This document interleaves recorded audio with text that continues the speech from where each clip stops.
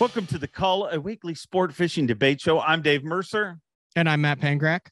And this week's topic is the Carolina rig is back. The Carolina rig will make a huge comeback in professional tournaments. What say you, Panger? Well, you've been the guy who's been on stage calling all these guys who have won on Carolina rigs over the past month. So I want to get your point of view first, because I am extremely passionate about this topic, Dave. You're very passionate. People are passionate about the Carolina rig, and I think they're about to get a lot more passionate about it, because I think just simply because of one technology, the most talked about technology in the sport, forward-facing sonar, is the reason that the Carolina rig is making such a big comeback. Just simply because fish are moving further from the boat, anglers are having to get techniques that they can cast further from the boat that are still effective. There's often times where you can cast things really far, but you may not hook up with that fish and boat that fish. A Carolina rig, you can cast it a full freaking click-a-bomber, and you're still going to catch them. You've got good hookup percentage. Get that fish back in the boat. So I say, yes, the Carolina rig is definitely the next big thing again. Listen, I think this year was a fluke. 2022 was a fluke. Listen, I understand the Carolina rig in Florida, Buddy Gross catching them on it. I think what we saw with Schmidt and Austin Felix, this thing has been around since the beginning of time, since the Scuppernog flavored jelly worm, since the Texas rig. Guys have been doing this for years. There's a reason why it fell out of favor, because there were more effective ways to target fish, Dave. And I think that it was just a circumstance, a fluke. I think maybe, it kind of got into people's subconscious and they might have tied one on because someone caught it before. But even the guys who have caught them on it, with few exception, will say it is not their favorite technique. It is not their go-to technique.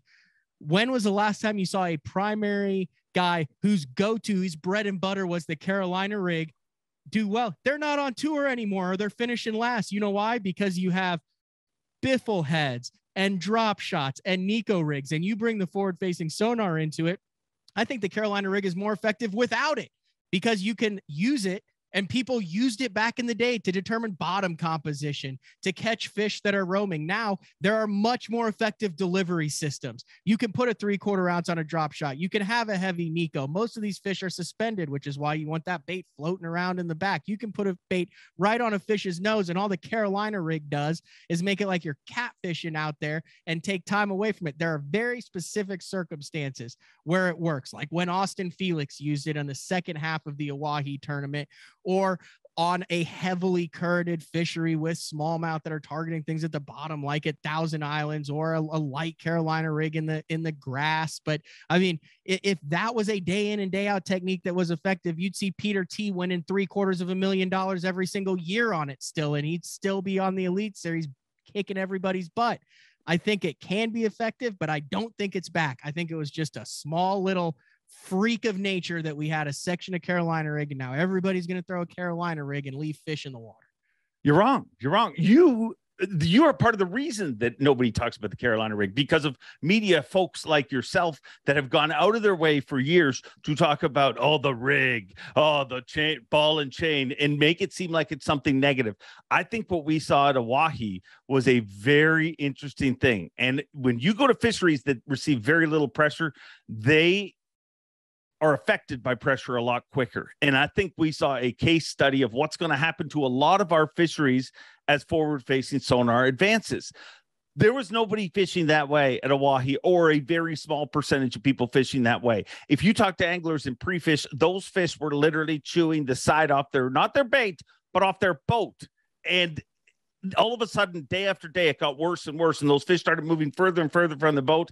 And that is why the Carolina rig shined. That's why it got better as it went on, because the techniques that they were using earlier didn't continue to work. So you said yourself, I mean, it can work in Florida, it can work in New York, it can work in Oahe. Where can't it work? I say, you're wrong, Panger. You might hate it, but it's back, and things come back. I mean, bell bottoms came back, fanny packs came back. I mean, everything comes back. And the Carolina rig is back, baby.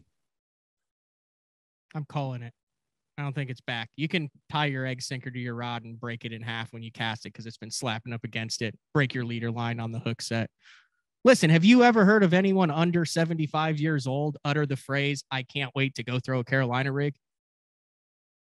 No, but I mean, it's not about waiting. It's competitive fishing. It's using It's the cat technique fishing with a soft plastic.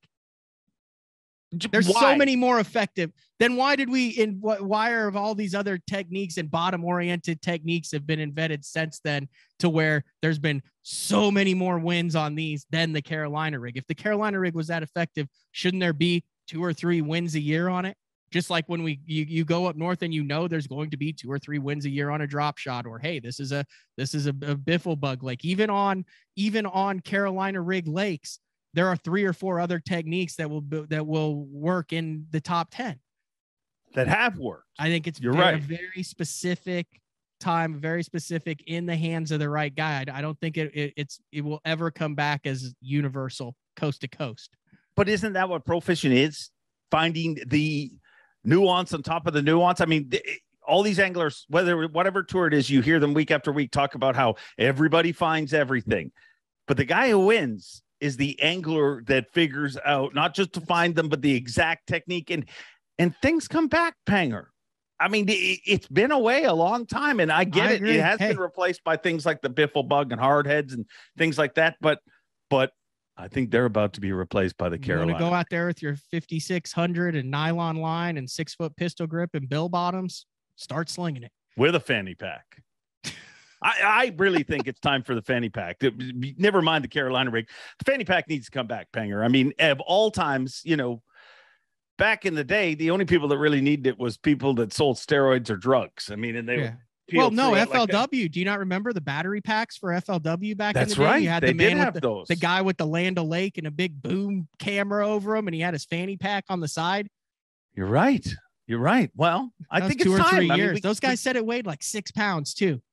Oh, that'd be horrible. But I'm tired of carrying my phone and all my other crap. So I think fanny packs should come back, and I believe the Carolina rig's back. But it doesn't matter what we think. Let us know what you think. Is the Carolina rig going to come back? I'm keeping it. Panger is culling it.